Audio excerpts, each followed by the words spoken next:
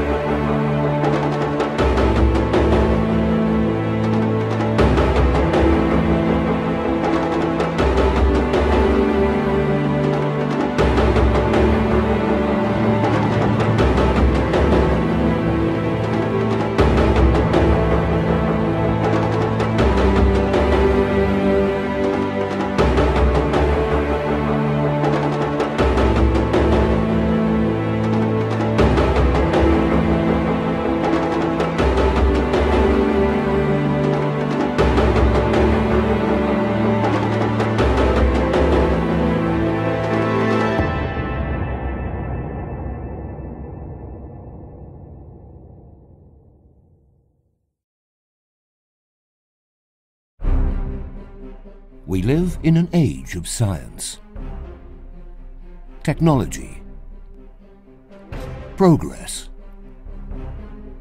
Modern science has remade our world. But at what cost?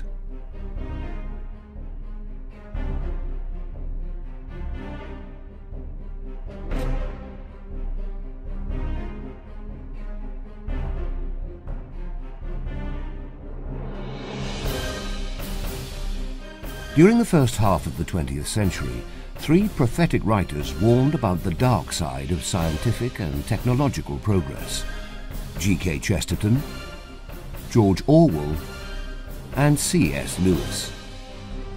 Best known for his Narnia stories and his books of Christian theology, C.S. Lewis also had an intense interest in the growing power of scientism, the effort to use the methods of science to explain and control every part of human life. Lewis was very much a skeptic and a critic of scientism.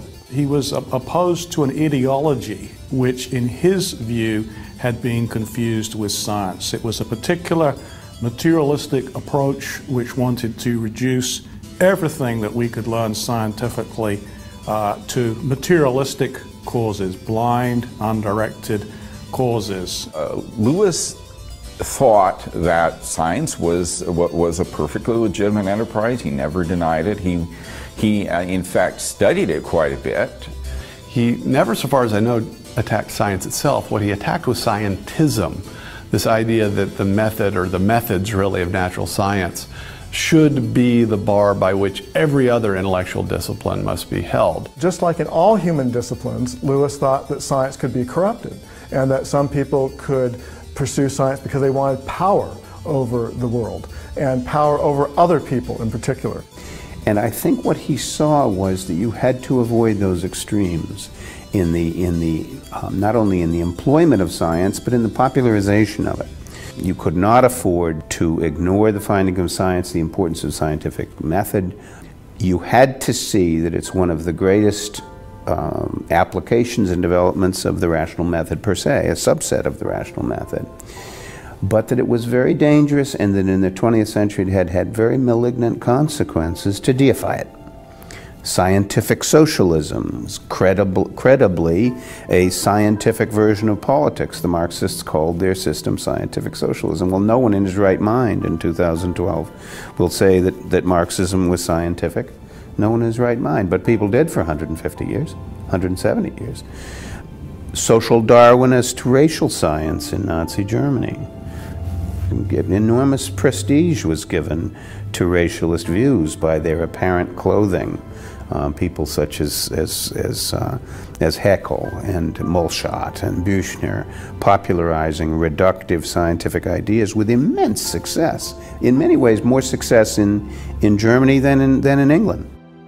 Lewis saw these developments. He saw that two world wars, in which one he served and was badly wounded, had roots in barbaric and hysterical scientistic ideas, abuses of the scientific method, abuses of scientific terminology and language, abuses of scientific faith. When warning about the abuse of science, Lewis made an unusual comparison. Although most people think of science as something modern, Lewis compared it to something ancient, magic. C.S. Lewis thought that science and magic are twins. Now, if you think about this, this might seem very strange, but I think that Lewis was very perceptive here. In fact, he highlighted 3 different ways that science and magic really are quite similar. The first way science and magic are similar, according to Lewis, is their ability to function as a religion. Certainly, a magical view of the world can give one a sense that there's something more than just our everyday lives.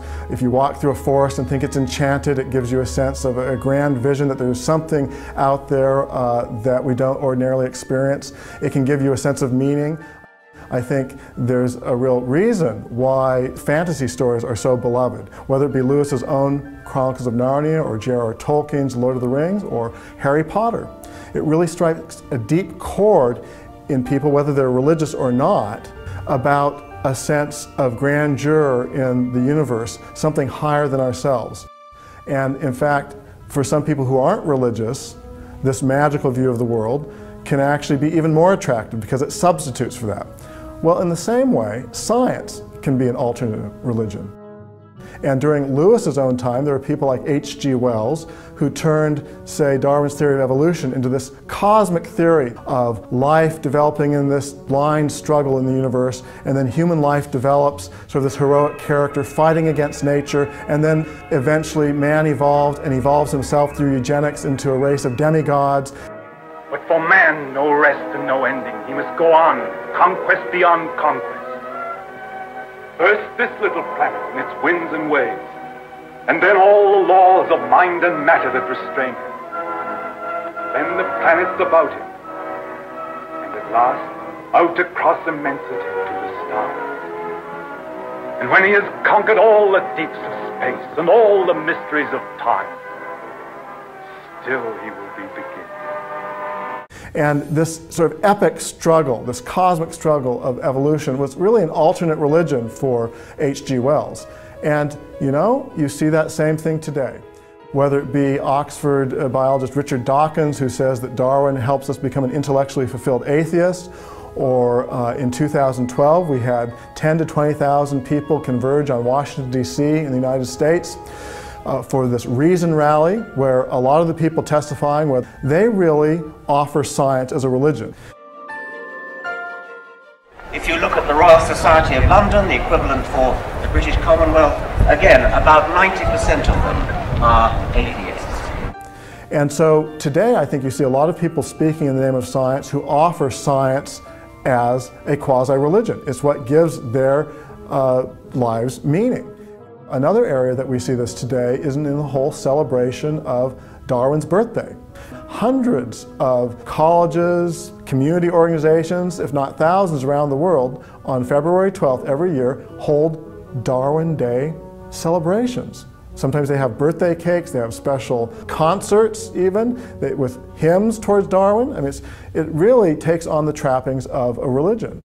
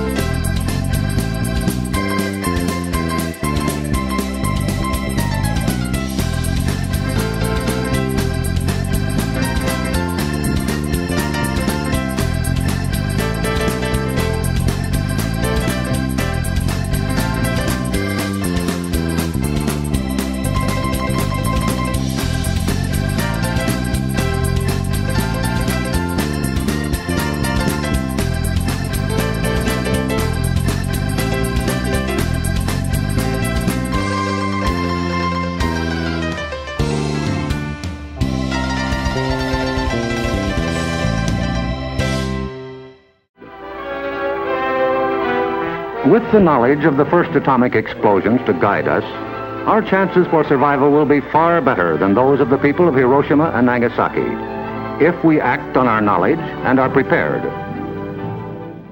A second way science and magic are similar, according to Lewis, is their encouragement of a lack of skepticism. Now again, this may seem just completely outlandish, because science, how does that promote gullibility? Science is supposed to be just the hard facts. Now, of course, magic, you could think of in, the tribes has a witch doctor and they believe whatever the witch doctor says. And so being, magical thinking can promote a type of credulous thinking where you just trust what the authority figure says. But how does science promote that type of credulous or gullible thinking? Lewis pointed out that in the modern world, people will believe almost anything if it's dressed up in the name of science.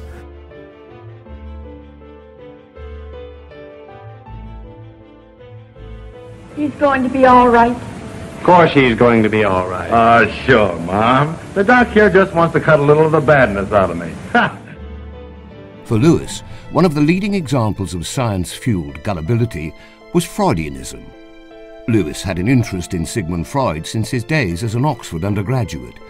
Lewis was intrigued by some of the claims of psychoanalysis, but he ultimately rejected the effort by Freud's followers to explain everything from religion to stealing cars as a result of our subconscious urges.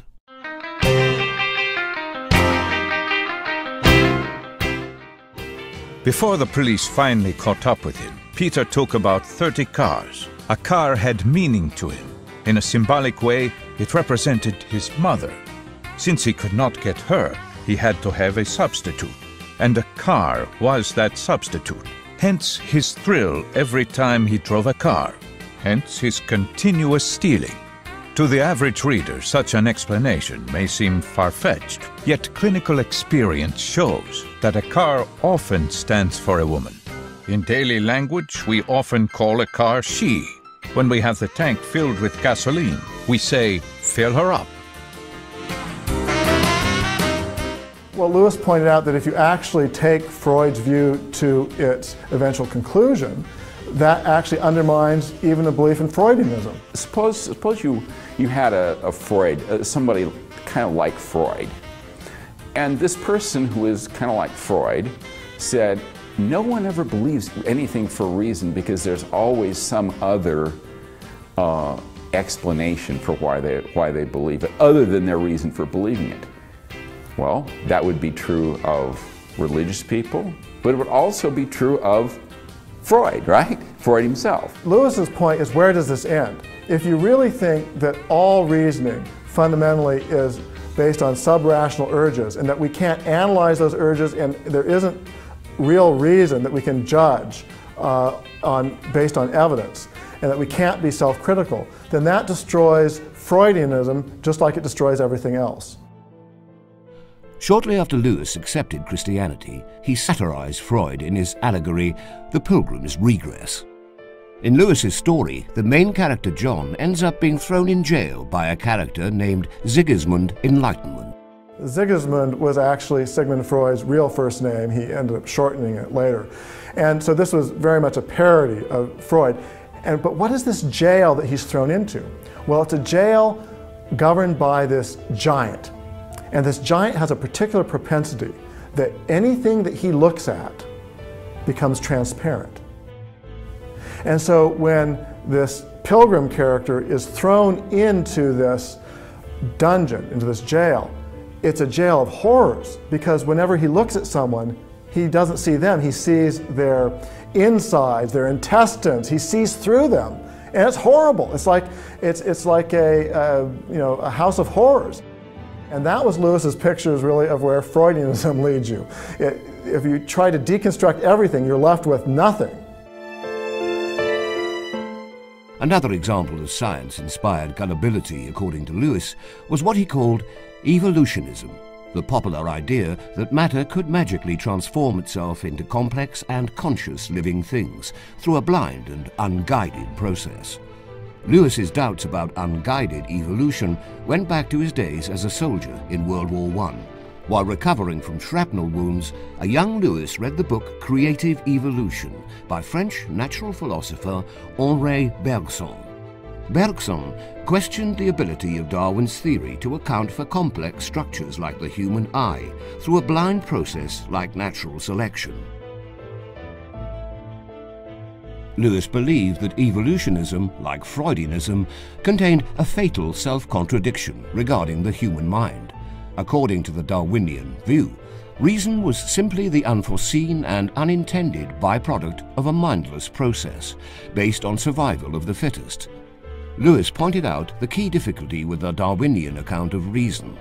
If my own mind is a product of the irrational, he asked, how shall I trust my mind when it tells me about evolution? In his personal copy of Charles Darwin's autobiography, Lewis underlined passages where Darwin had asked himself the same question. But then with me, the horrid doubt always arises whether the convictions of a man's mind, which has been developed from the mind of the lower animals, are of any value or at all trustworthy. Would anyone trust in the convictions of a monkey's mind, if there are any convictions in such a mind? What this means is that if natural selection and random genetic mutations gave rise to our intellectual capacities, we should assume that our intellectual capacities are consistent with survival-enhancing behavior, but we should have no especially good reason to believe that we actually know truth, or that our intellectual faculties even have that capacity of connecting with truth as one of its natural outcomes, because that's not what it was designed for. If anything, our reason is just sort of along for the ride with our survival-enhancing behaviors, which natural selection over millions of years has selected. So the implication of Lewis's argument here is that if naturalism is true and the Darwinian mechanism more or less accounts for our faculties, we probably shouldn't trust our reason. The idea that a blind and purposeless process without a mind can produce things like human beings that have minds, and produce moral beliefs and things that sometimes go against our need for physical survival. The idea that a mindless process of survival of the fittest could create such things really was an outlandish one, according to Lewis. How could a mindless process produce minds? And to think that it could really just shows how gullible people can be in the name of science. 3, 2, 1, 0.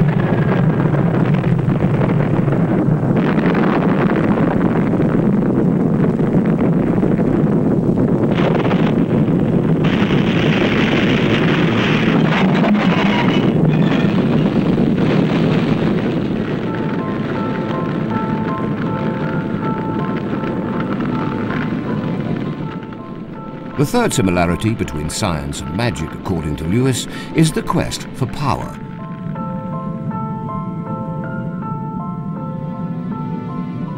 Magic was about the quest for power. Magicians wanted to have power over the world and over the universe. They wanted to harness the powers of nature and the deeper powers of nature in order to control it. And Lewis said that much of modern science, not all, but much of modern science was actually devoted towards power over the world. For many people in the 20th century, the power of modern science was its greatest virtue. They hoped science would usher in a new age of peace and prosperity, a scientific utopia. All curves and plastic. Monsanto's House of the Future is open to the public at Disneyland. The 4-wing plastic shell makes a snug and solid 5-room dwelling designed for a family of 4. And coincidentally, it's a fairly typical family of 4 that gets first look. A family food center to store atomically irradiated food. A work surface that includes a combination supersonic dishwasher and storage unit. A look at the future. Looks good, eh? For the scientific utopians of Lewis's era, science was the savior that would allow us to remake our world. What gets under your skin about research is the attitude of the men in the labs. They work on the principle that nothing is impossible. You hear that, Bud? Well, sure, but I don't believe it. Open your eyes, Bud. The proof's all around you. And of course, that can be good. Modern science brings us good things.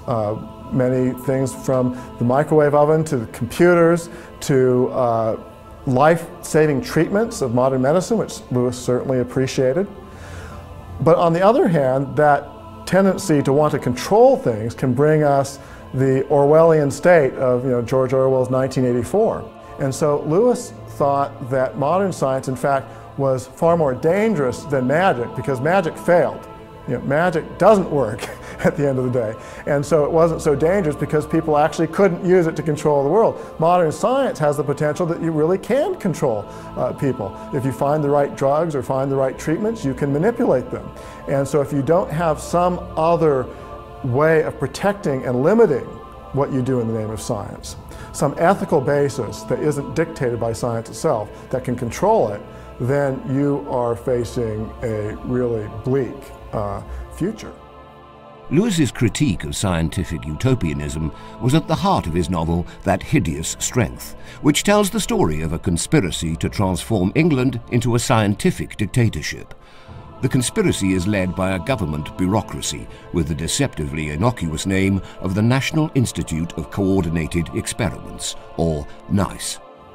I think that Hideous Strength and Huxley's Brave New World are the two greatest dystopias in our language in the 20th century.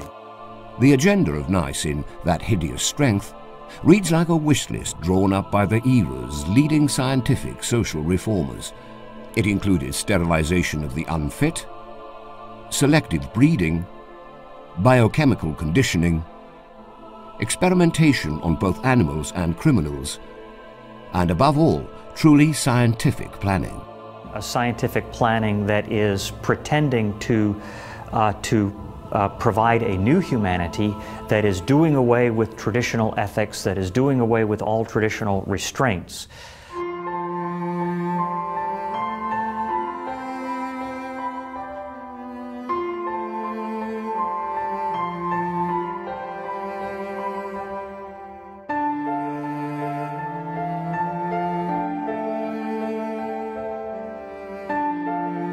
Lewis depicts a world in That Hideous Strength in which nothing is sacred. Daniel Bell has told us that the essence of modernity is that nothing is sacred.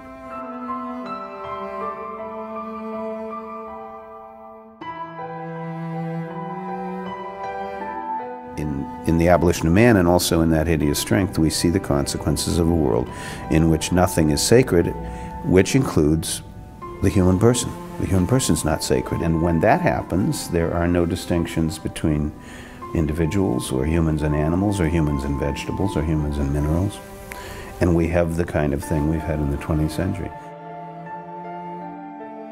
In the 2 decades before his death, Lewis became increasingly alarmed by the rise of scientific authoritarianism. Lewis was very concerned by the dogmatic use of science, and that is why he wrote his novel That Hideous Strength. That is why he wrote his book The Abolition of Man, where he actually worries and somewhat sort of predicts the rise of a new class of people, of experts speaking in the name of science, who would dictate to everyone else. In fact, by the end of his life, Lewis was worrying about the rise of what he called scientocracy, government and society that claims to be based on the claims of modern science, but in reality really is based on a scientific clique of a few people who are speaking in the name of science. And maybe they are adopting the majority view of science, but they're claiming the right to rule based on their scientific knowledge and expertise.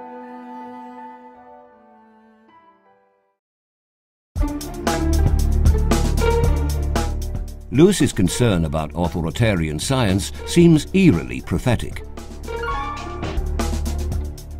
In a world driven by science and technology, those who question the new order, like C.S. Lewis did, increasingly find themselves labeled anti-science. C.S. Lewis would have rejected the charge. Lewis did not accept the idea that science was a special form of knowledge that was somehow immune to inspection. that was somehow cordoned off from the non-specialist assessing the deliverances of the sciences. Lewis was well aware that, first of all, that there's no such thing as science as such. There are sciences, and each science has its particular methods and its particular areas of study. And also that the sciences, to be good, need to interact with one another, but they do so by means of the larger tools of good, rational, critical thinking. And so that the things that the scientists say are subject to review by everyone who is able to think well, to think critically, to think rationally. Lewis did not deny that scientific expertise might be necessary for good public policy in many areas, but he insisted that science alone was not sufficient. Knowing, say, how things work, knowing how cells work, or knowing how ecosystems work, doesn't tell you what you ought to do for your society. Because public policy is not just about the technical expertise of how things work. It's about what good is worth having at what price. And as C.S. Lewis pointed out, on these questions, a scientific training gives you no added value. Scientists are not moral philosophers, yet political and social judgments involve not just how do things work and how can we make them work better, but how should we act, and what's worth spending money on, and what's worth doing, and what freedoms are worth giving up or not. And on these sorts of moral and ethical questions, someone's science training doesn't give them the right to dictate to the rest of society.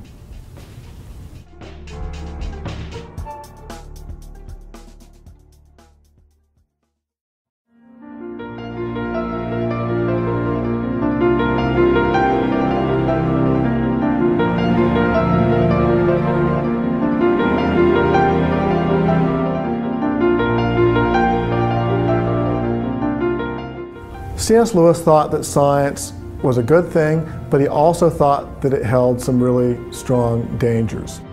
The biggest danger really was the penchant to control. In a scientific view, if you think that is the only way that we have knowledge of the world, and so if you think that if I have the scientific truth about something, that's, end of story, I know everything, that really tends to feed a power trip. Whether you're a scientist or you're a politician who's trying to latch on to the prestige of science, you really have people who are going to abuse their power because they think, look, we're the only ones who know what should happen because we know how the universe really works. Therefore, we should be able to dictate what our cultural beliefs are. We should dictate what our government should do, how we should design governmental programs. We should dictate all manner of public policy, and that anyone who doesn't have a scientific training or isn't part of the consensus view of science is basically stupid or against progress or against science, and so should be really swept by the wayside and shouldn't be listened to. And I think Lewis thought that that almost totalitarian impulse was really a dangerous thing. Lewis, I think, was properly so frightened by that potential within science. And that's why he stressed why we really need a way to understand the limits of science, and that there is something behind science, a larger transcendent ethical sphere behind science, and that we aren't just blind matter in motion, that we're part of a designed universe that actually sets limits on what we should and shouldn't do. It's an age-old problem. How do we prevent something good from being twisted for evil ends? C.S. Lewis hoped that scientists themselves would find a way to rescue science from scientism, creating a regenerate science that respected human rights and honored human dignity, a science that would no longer be the magician's twin.